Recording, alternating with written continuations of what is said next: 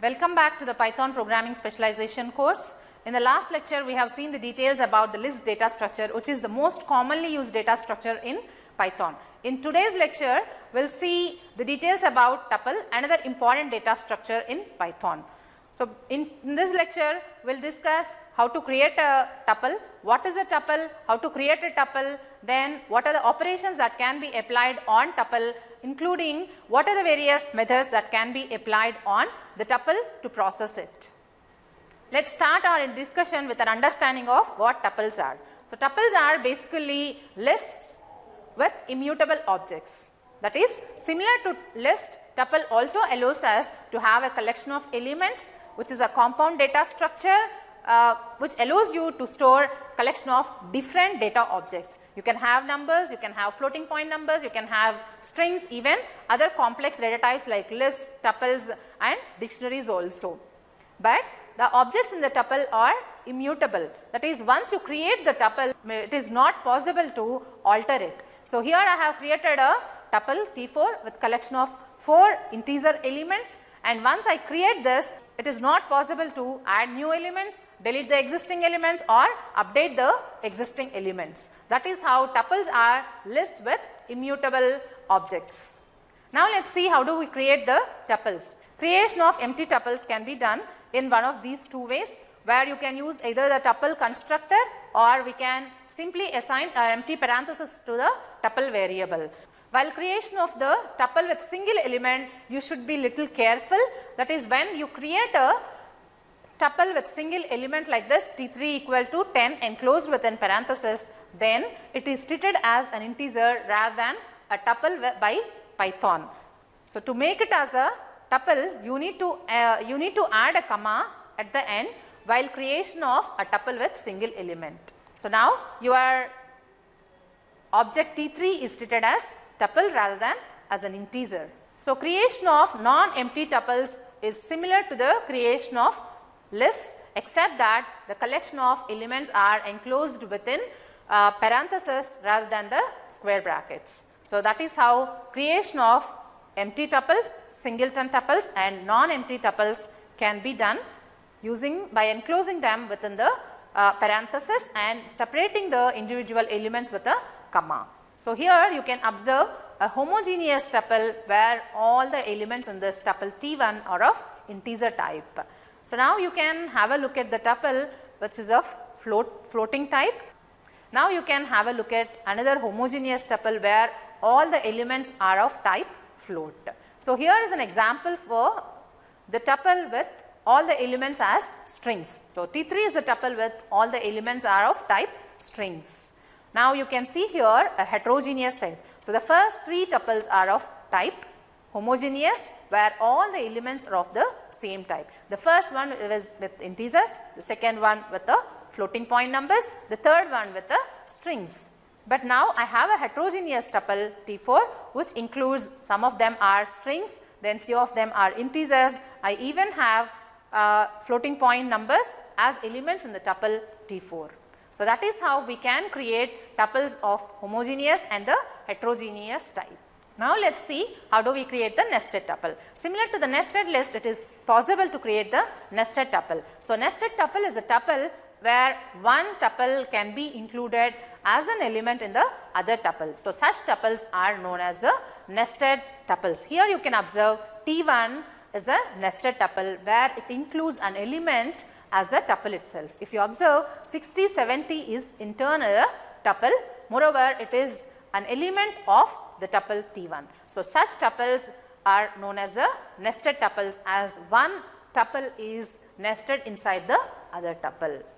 Now, let us see another powerful feature that comes with tuples, that is unpacking of tuples. So, Python offers a powerful assignment tool with tuples.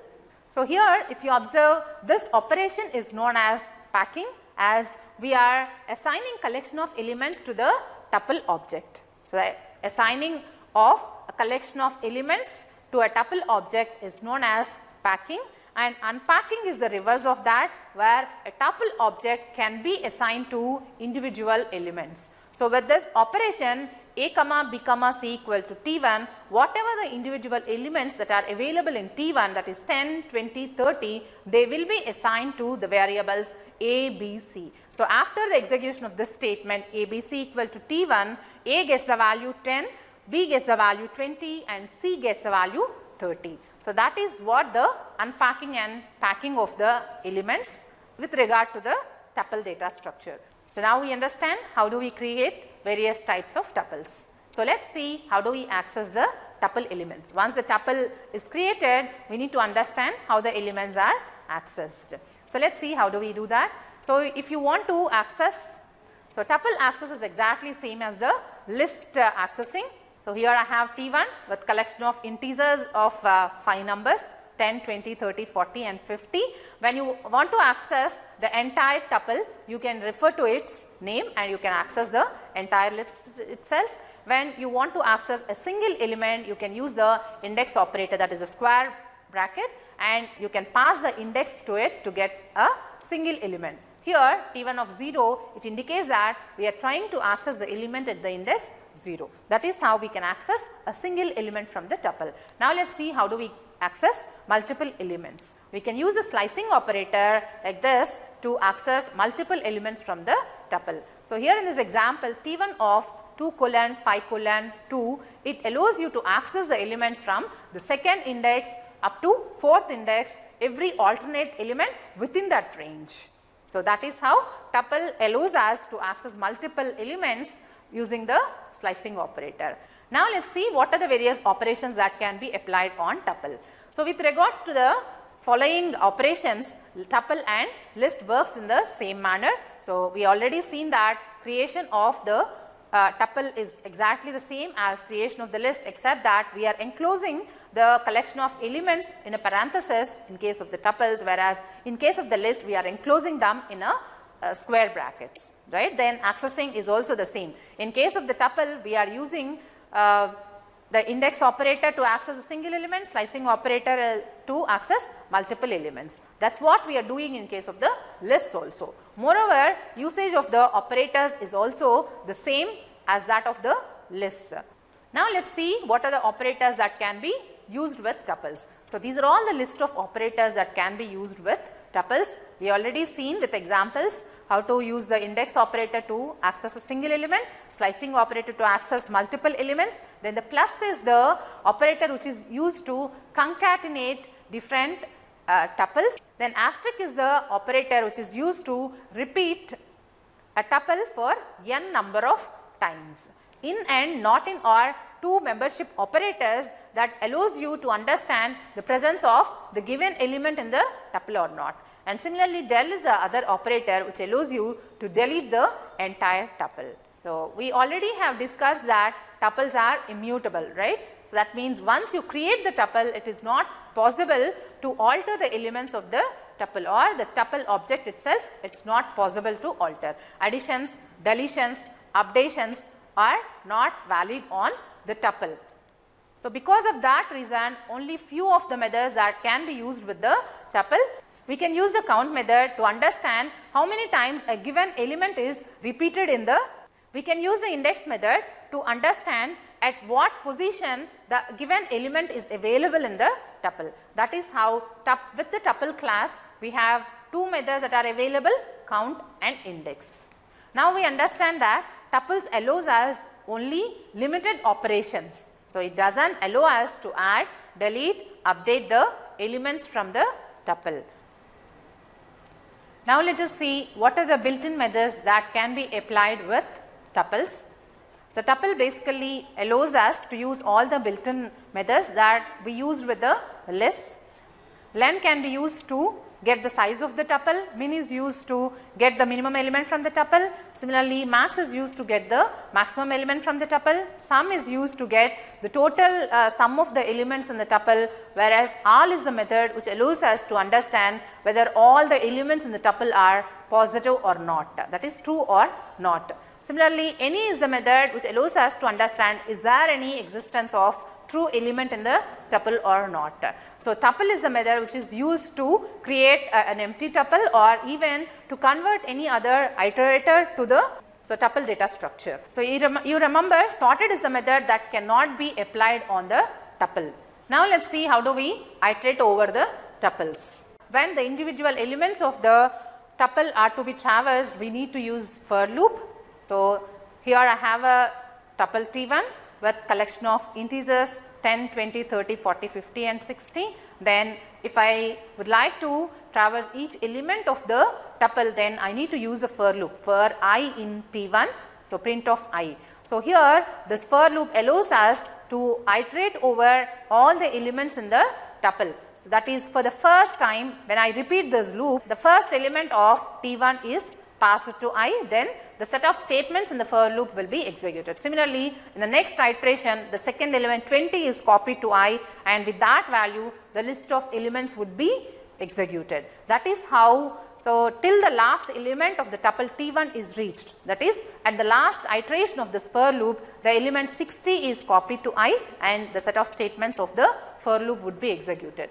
That is how it is possible to iterate over the list, and you can process the tuple whatever the operations you want to perform on a tuple. Now let's see how do we delete the tuples. In case of the tuples, as they are immutable, it is not possible to delete any particular element from the tuple. Even multiple elements also cannot be deleted. Only way is you can delete the entire tuple including its structure, and similar to the list we can use the del operator to delete the entire list T1 along with its structure. Here if you use this del operator with the tuple T1, then the T1 is deleted including its structure. That is how you can delete the tuple in Python. Now let's see how do we use comparison operators with tuples. Of course, it is possible to compare two given tuples. You can use equal to symbol, greater than, less than, all these comparison operators they can be used with the tuples. So let's have this example. Here I have T1 and T2 with the same set of elements, and here I am applying the equality operator on T1 and T2. As the tuples T1 and T2 they have equal number of elements, moreover the elements in T1 and T2 they are all the same, that is why the comparison is returning a true value. Now let's see this example where T1 and T2 are having different elements. Now I am going to apply a comparison operator greater than. In this case it returns true. The reason is it works like this. First, so 7 and 5 are compared. Because 7 is greater than 5, it goes to the next element. Of course 12 and 6, it is comparing 12 and 6, then 12 is greater than 6. So that is also true, then it goes with the next element, as all the elements of T1 are greater when compared to the elements of T2. So T1 greater than T2 returns a true value. Now let's have this case study. So where T1 and T2 are having different elements where the first element is the same. So in this case I am going to compare the operation greater than with T1 and T2. In that case the first element of T1 and T2 are compared, 5 is greater than 5. So it cannot conclude, so it proceeds to the next element 2 and 6. Of course 2 and 6 is false. So because the condition is failing, so it returns a false value. So that is how you can use the comparison operators with tuples. Now let's see what is the difference between tuples and lists. So we have seen so many similarities with lists and tuples. Now let's see how they are different and in what cases you need to prefer tuples and in which applications you need to consider lists. So the first and foremost is lists are mutable. That is, it is possible to alter the data structure once it is created. So you can add new elements, you can delete existing elements, you can update the elements, you can remove the elements. So all these alterations are possible in case of lists. That is why they are known as the mutable data structures. Whereas tuples are known as immutable data structures, as it is not valid to alter the elements of the data structure. That is how tuples are immutable data structures. So coming to the memory perspective, so list takes more memory when compared to the tuple. So you can check this by creating a list and tuple with equal number of elements and using the size of operator with the list and tuple. You can observe that list will take little more memory when compared to the tuple. Even if you create list and tuple with the same elements also, you can observe that. Lists are less efficient when compared to the tuples because list takes more memory when compared to the tuples, and moreover processing with list is bit slower when compared to the tuples, as lists are mutable whereas tuples are immutable, and list provides us a lot of operations so that it is possible to alter lists in many different ways. But whereas coming to the tuple, it is not possible to alter. Very limited access is provided with tuple to alter it, and very limited number of operations are possible on the tuple data structure. So, that is the reason why lists are less efficient when compared to the tuples, and because of these reasons, so when your data is very small, then it is better to prefer the list data structure, whereas if you have large data to process in your application, then it is better to prefer the tuple data structure over the list data structure. So, one more important point to be noted is lists are error prone, whereas tuples are less error prone. This is also due to the number of operations that we are allowing on the lists. So, lists are more error prone and tuples are less error prone. In this lecture, we have discussed what tuples are, how do we create them, what are the operations that can be applied on tuples, what are the various built-in methods that can be applied on tuples. Moreover, one powerful tool, that is unpacking and packing of the elements, that we have discussed in case of tuples. At the end, we have given the intuitive overview of when to prefer lists and when to prefer tuples. In what applications you have to prefer tuples over the lists over the tuples. Now, I hope you understand in detail about the list and the tuple data structure, when to use which of these two. Thank you for watching this video.